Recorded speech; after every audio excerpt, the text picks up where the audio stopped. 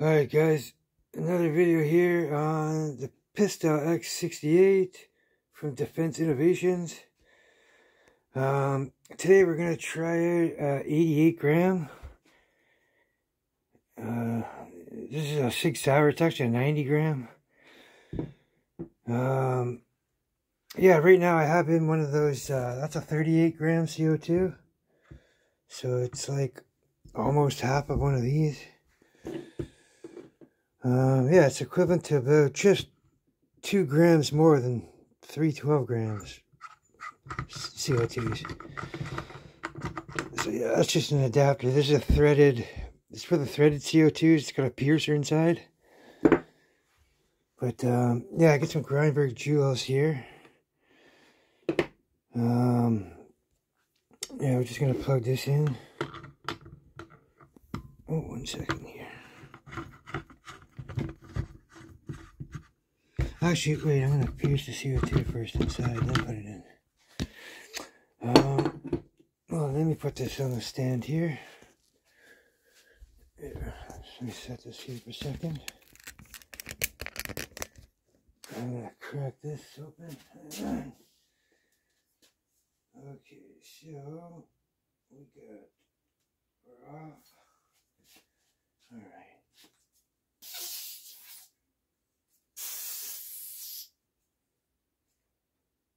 Okay,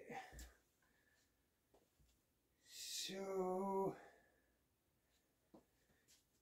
put the joules in. I think you can stick one up in the breech so we can get 7. Yes, we can.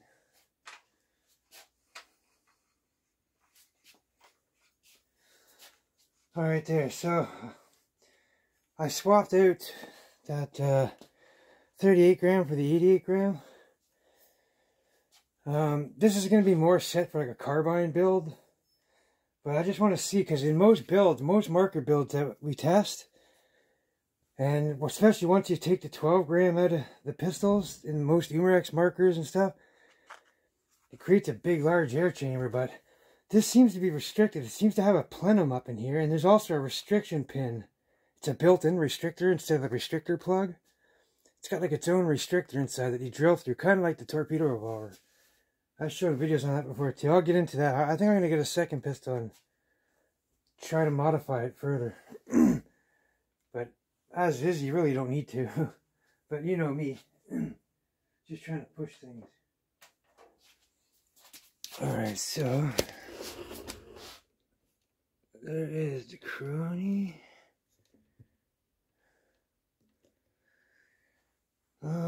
Okay, now that's, I'm not sure what to expect with this because it's a different build, so I didn't really like the HPA.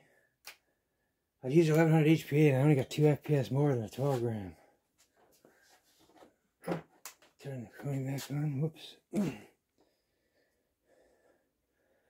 Alright, let's gas up here.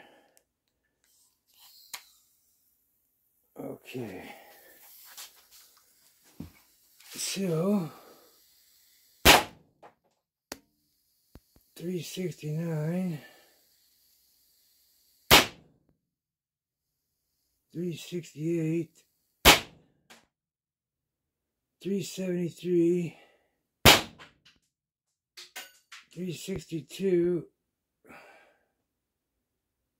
oh, 358, 353.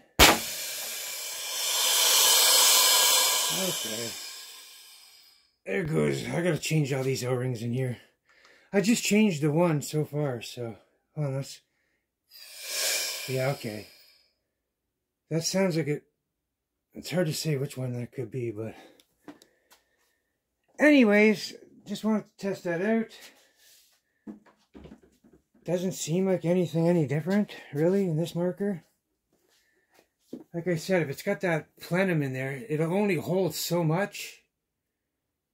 So, and then when it releases, it fills back up and releases, and then, yeah, so in order to get the more power, that plenum has to be enlarged. But anyways, we got shots is staying pretty consistent with the bigger CO2s.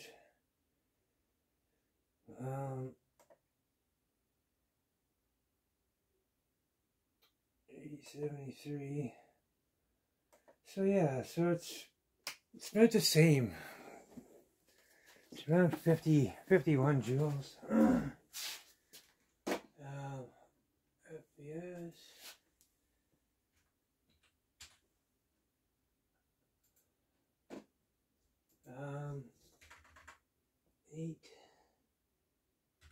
8 grams, 3. Yeah, so again, we're still at 51 joules, so we're getting the same numbers with HPA as well, 1100 HPA. So, yeah, I've tried everything. I've tried 12 gram, I've tried 88 gram.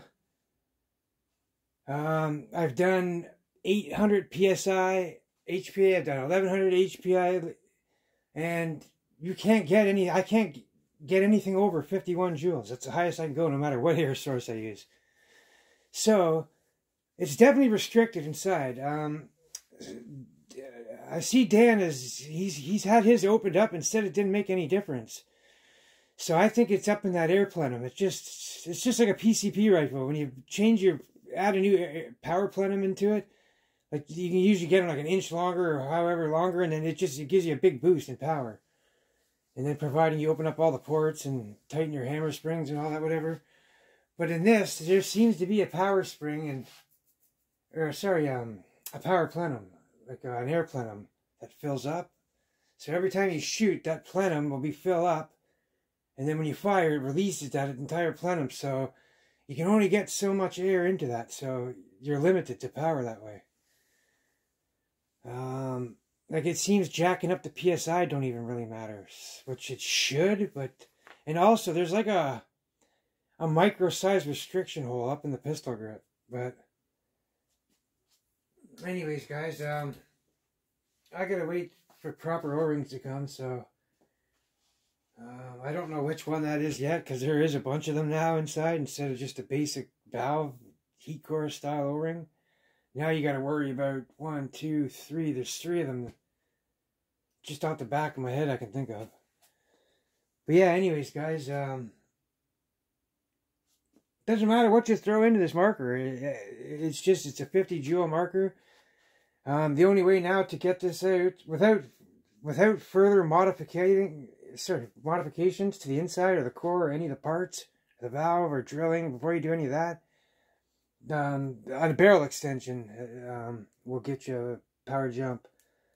I see Sterling in his videos is getting up to 70 joules with just a little tiny extension tip. So once again, if you want that extra kick and power, it's not really ideal for carry and conceal, because I mean, the bigger you get, I mean, it's hardly concealable as is, man. I mean, you can. Some people claim they have and stuff, and it works for them. And I guess if you have that belt band, it probably hides it a little bit better. But yeah, when you got a big long barrel, it's gonna be that much harder. So it's great for home defense, guys.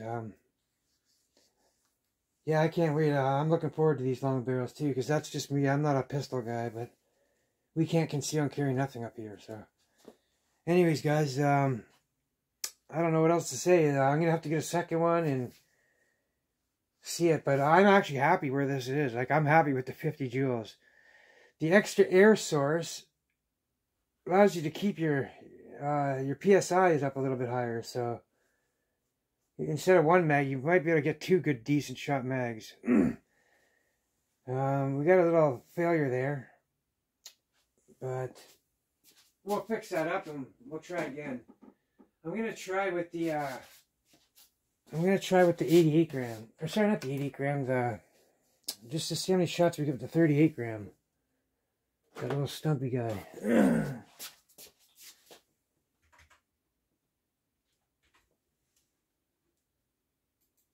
Yes, like even those last shots that I was firing, those were still in the 45 joule range. So yeah, you're gonna get a few good magazines off of 88 gram. They'll be decent. And especially if you're able to break and hold off a couple seconds to let it warm. But I'm interested to check out the 38 gram. I just got to fix these seals up and then we'll give her another go. But yeah, until then guys, stay safe. Take care as always.